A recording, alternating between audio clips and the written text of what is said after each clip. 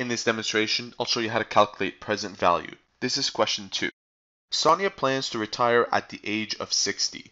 She would like to have enough money saved in her account so she can withdraw $7,500 every 3 months for 25 years, starting 3 months after she retires. How much must Sonia deposit at retirement at 9% per year compounded quarterly to provide for her annuity? What we are looking for here is present value. We want to know how much Sonia has to put in at her retirement so that she can comfortably withdraw $7,500 every 3 months for her livelihood. So let's write down everything we know. We know that the withdrawals, which is represented by R, is equal to $7,500.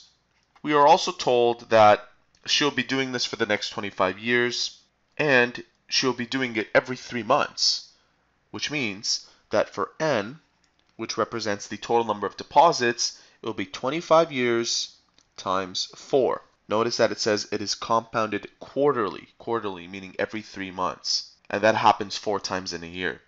Also, we know the percentage. The percentage interest is 9%, and what we have to do with this 9% is actually divide it by the amount of times it is compounded. And in our case, it's quarterly, so we have to divide this number by 4.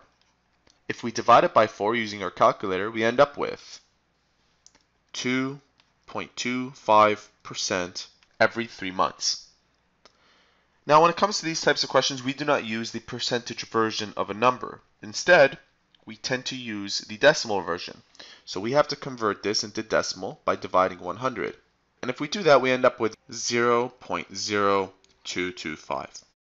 So now we have all the information we need to find out the present value.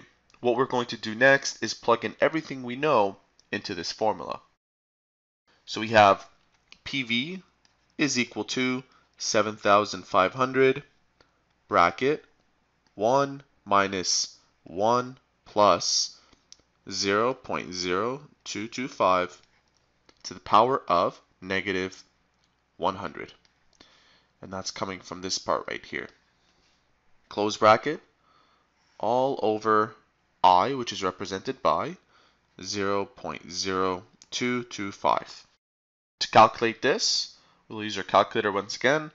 7,500, I'm starting at the top, bracket 1 minus bracket 1 plus 0.0225 to the power of negative 100. And the numerator should give us that number divided by 0.0225. Now, since you are working with numbers here, you want to be as accurate as possible because money matters and we can't shave off numbers here and there. We're talking about people's money here.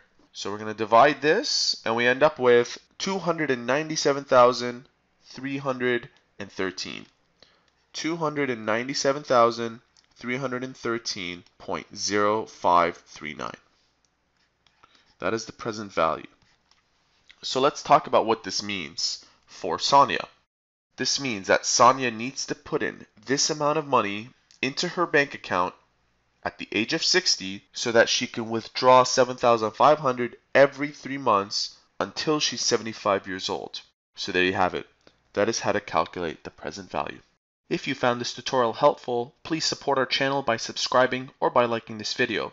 If you have any further questions, visit our website at studyforce.com. We're an online service for students seeking free homework help. See you soon.